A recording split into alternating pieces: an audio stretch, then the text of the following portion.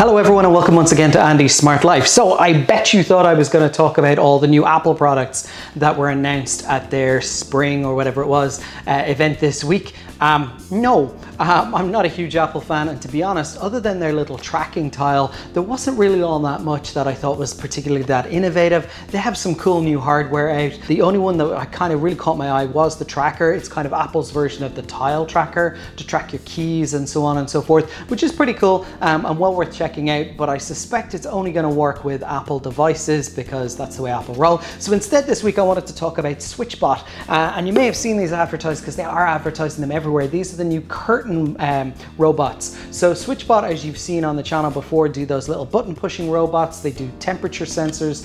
They also do a smart humidifier. But one of the other things they've done is they've done this, which attaches to your blinds or your curtains and allows you to automate them.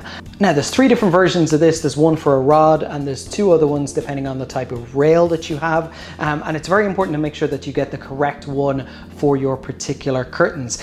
I myself have blinds, and this is going to pose a problem because these are not specifically designed for the type of blinds that I have or the type of rail that I have. So Switchbot are probably not going to be happy because I'm mucking around with this knowing full well it's probably not going to work. So I'm very quickly going to unbox this today, show you it, see if I can retrofit it onto my blinds and give you some thoughts about it. If you have the hub that Switchbot do as well, you can also voice control with this. So I wanted to show you it very quickly.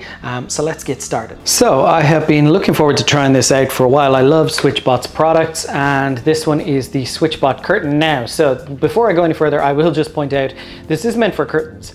I have horizontal blinds. It is not meant for those, but the rail, the U rail that this is meant for is the same as for blinds or for curtains. The only thing I'm concerned about is that this is going to jut out or push out the blinds, or it's just not going to fit behind the blinds. So I decided to give this a chance and try it out. But Switchbot, if you're watching this, I know that I'm not using this as I'm supposed to, so I'm completely aware of that fact. I'm not going to do this 100% justice, or potentially not going to do this 100% justice. So let's just rip open the tab at the top here and open this up. So let's see what we have. So I've already taken out the instructions. So there's Switchbot guide and actually ways to contact them, and it does specify the type of U rail that this is meant for. Mine is in these dimensions, so that's okay. As I said, the main issue I'm going to have is that because it's not curtains, they're not pleated, and there's going to be nothing for it to hide behind.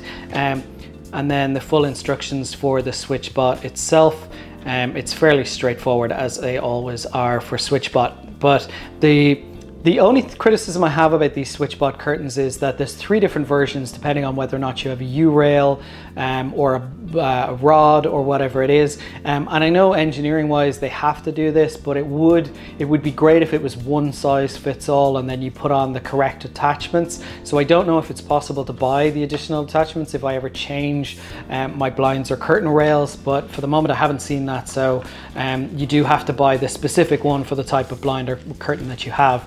So this is the main body of the device. It's actually a lot smaller than I thought it was going to be. It looks in photos and videos a lot bigger, but that's actually quite neat and quite small. And then it has the little motor, which I've just triggered there, so it must be switched on. Maybe I hit the button. Yes, there's a button behind here to turn it on and off, and to reset it. And I'm glad it's USB-C here on the back. The other thing to note is that it is possible to get an attachment for this that's solar paneled, so solar powered, so you never need to charge these, and basically it connects in there, hooks onto the top, and solar powers this, so you never need to worry about it.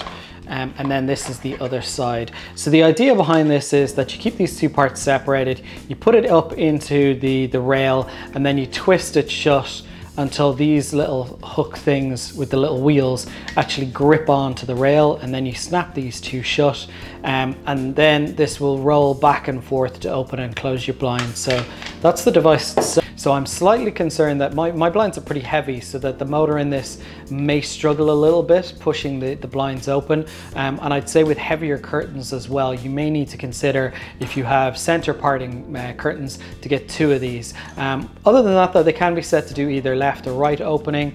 And then the last thing in the box, oh, there's one more thing. There's a USB-C cable for charging it. And then there is one more little thing, and if you've ever opened up electronic components before, you'll have seen these before. This is a little pick to actually separate the parts. So when you clip this side on, you'll need to actually use this to get it back off again if you ever need to. So it's a quite, here, I'll just put it on to demonstrate there. So that's the whole device put together, quite small and neat, quite cool. Yeah, I've turned it off now, so we'll turn it back on. And the reason this moved as I touched it is because there is a feature that if you forget that you have this installed, or somebody who doesn't know it's installed and they start pulling your blinds, it senses that and it kind of does a push to open or pull to open. So you start pulling and then this does the rest of the work, which is why it started moving there. So it's just searching now, looking for the app and looking for my network. So I'll set it up on the phone next. So I'm just going to open up the SwitchBot app on my phone. And I have a few SwitchBot products in here, plus at the top right. Oh, and it's already detected the curtain, which is really cool. If not, you can hit curtain and it says long press the button for 2 seconds and the LED light starts flashing. So let's do that now. 1, 2. But it has actually already picked it up, so I'm going to click on it. Start pairing, so it's giving me the same screen again. Okay, and it's picked up my curtain, so I'm just going to call it, living room blind. We'll say living room, oh yeah, so blind. Cool, and next, communicating with the device. And then it gets me to choose which type of rail it is. Is it a U rail, a rod, or an I rail? So it's a U rail that I have. And it gives me the option of either seeing pictures of how to install it or a video guide as to how to install it. So it's quite clever. The only thing I found with the video is that if you don't watch it, if you don't keep tapping your screen, the screen turned off. But that's just the settings on my phone. So it actually shows you how to attach it. Okay, so I know how to do that. So it's a U rail. We'll just say video guide and then choose open mode is the next step. So I'm going to choose mine's going to open from left to right. You can have it from right to left and then open in the middle. So if you open from the middle, you need 2 curtains. Do you want to continue? I'm going to do left to right. So left to right. Go to calibration. Okay, so let me install this on the rail then and calibrate it fully. It's the video, as I said, showed you how to actually clip it into the U rail. So I'm going to do that now. Okay, so I'm going to install this on my rail, and the idea is that you install it between the first and second loop if you had curtains. Obviously, as I said, this is a blind, so put it in at an angle first and you catch it on to your rail, pull it down slightly so that the little extendable clips give you space, and that's it on. Now, my concern was that when I close this, yeah, it's gonna jut out because obviously this is a blind. It's gonna. Now, what I could do is I could fold this one or move this one in front of it. Okay, that's not perfect, but it is hidden-ish, and I can still pull this across and open and close it with the wand. I am going to show something in a few weeks' time that will allow you to control the wand side, but it's just not available yet. So back in the SwitchBot app, I go to the calibration. So I'm doing from left to right. Okay, and go to calibration. So I've calibrated it by moving it all the way over to the right. So now it's fully open. Well, it's as open as I'm going to get it. As I was worried about, when it got to a certain point, the blind just got too heavy and the motor started to struggle to actually push the rest of the blind closed. So let's see about opening.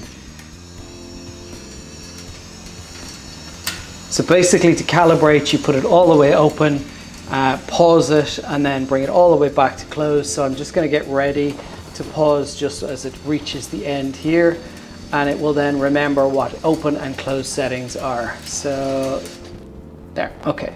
So it's pretty cool. Look, I'd say if you had blinds, if you had curtains that these were designed for, this would work really, really well. And there's a few other things that you can set. You can, if you have the solar panel, for example, you can set light sensing and whatever else. You can set a schedule, but I'm not going to worry too much about those for the moment. What is also cool is if you have the hub, the SwitchBot hub, which communicates with their infrared blaster, and communicates with their temperature sensors and the bots themselves, you can then use your home assistant to open and close the curtains. Open living room blind.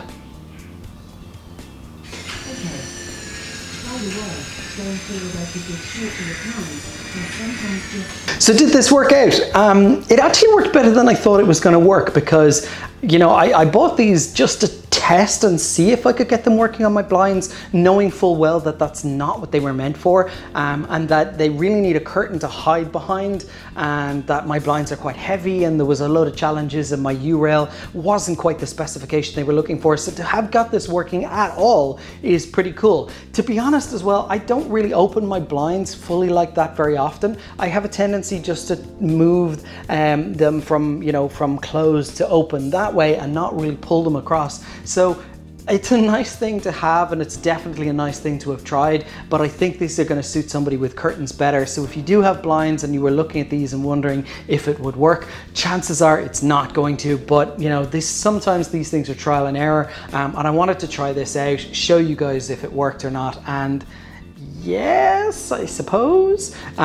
But for the moment, this is not really a proper option. There are other types of motors out there for blinds and for curtains, and I'd highly advise you to check them out. I've talked about ZemiSmart on this channel before, and ZemiSmart do one, but it is kind of meant for blinds with rails and chains. So if you have a chain on your blind, there are lots of options out there, from little motors that sit on top of that chain and actually rotate it for you, to removing the blind rail completely and installing a smart blind rail. Guys, thanks very much for watching. If you have any questions on this, please do feel free to hit me up in the comments below. As always, follow me on any of the social medias. If you have anything about any other videos on the channel, please do let me know as well. But other than that, bye bye for now.